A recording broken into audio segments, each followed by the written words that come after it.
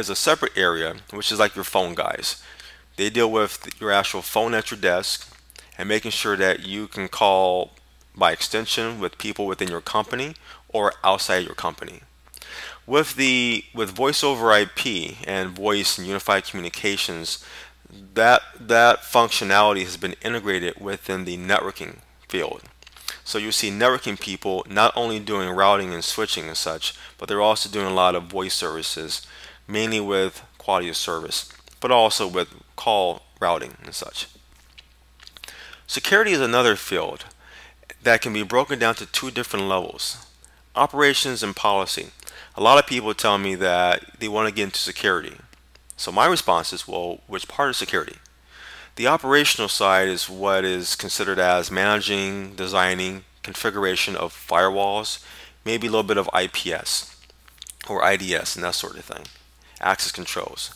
The policy or the kind of is dealing with creating an information security policy, the do's and don'ts, what you can do on your network, how it should be designed, requirements of security for e-commerce, data center, that sort of thing. They outline the policy, but they also may get involved in looking at analysis and going through logs and that sort of thing. Engineering and development deals with development of like programming, like web development, programming applications within your company using ASP or .NET, all that type of stuff. Project management. I put project management in here because basically it does have a high importance that when there's a project like a disaster recovery process, a project manager is always involved and they're responsible for managing multiple individuals on a project that could contain people who work on servers or desktops, networking, security, etc. One thing to note is that the security side, mainly security operations, is also integrated with the networking department.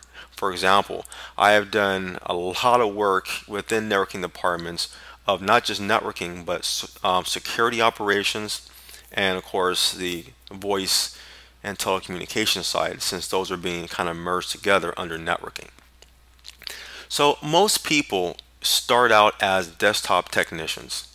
And of course that makes sense because we have PCs or desktops at our home.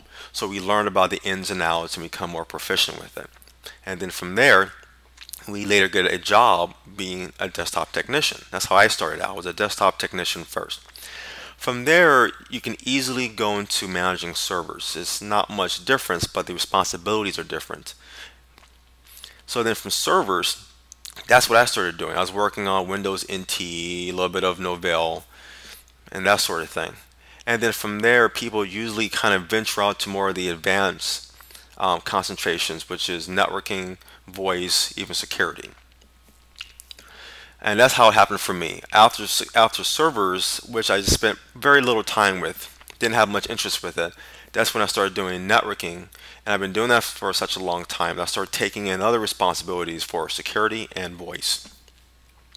So the key thing is these are the major roles that you would see under the IT umbrella. You got to ask yourself which one of these is more of your interest, something that you definitely like. And you very likely will be trying all these different things. And the key thing I want to emphasize is you got to make sure that you love doing this because, well, you'll be doing it for a long time and you're going to be getting deeper and deeper into that field. Me, for example, I chose networking. So let's expand that further for the IT networking umbrella. So there are different areas even under networking. They are routing and switching. Now, every network engineer begins with routing and switching. It's pretty much, as I call it, the framework. And this contains for a LAN, WAN, data center, even a wireless network. Another area is security that we talked about from the previous slide. That contains operational roles such as managing firewalls or IPS. I spend a lot of time managing and configuring firewall and firewall policies and such. Voice and unified communication is another area under the networking umbrella for managing not just voice like call processing components or voicemail, contact center. Those are areas that are very emphasized under networking. And the other two are service provider and storage networking, which are completely different components, very different beasts in themselves. So usually every person will begin doing routing and switching. That's how my career kind of began. I did a lot of routing and switching. From there, I started doing security and then started doing voice and unified communications. Roles. Now, every person, as we talked about in really the second slide, is everyone will have an operational support role in the beginning of their IT career. And when we say operations, we're talking about the following: configuration. We're talking about deployments and support. Configuration means we're going to configure a router, a switch.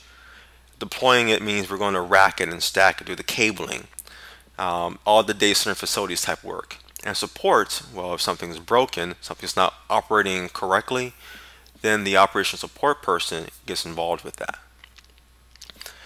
And the second role is a design role, and this is the individual that is responsible for creating a design or an architecture for what the LAN will look like, the internet edge or the data center will look like, and could provide the configuration for that. Most people in this industry will have both roles, especially if they're a senior network engineer. They'll have both a design role and an operational support role.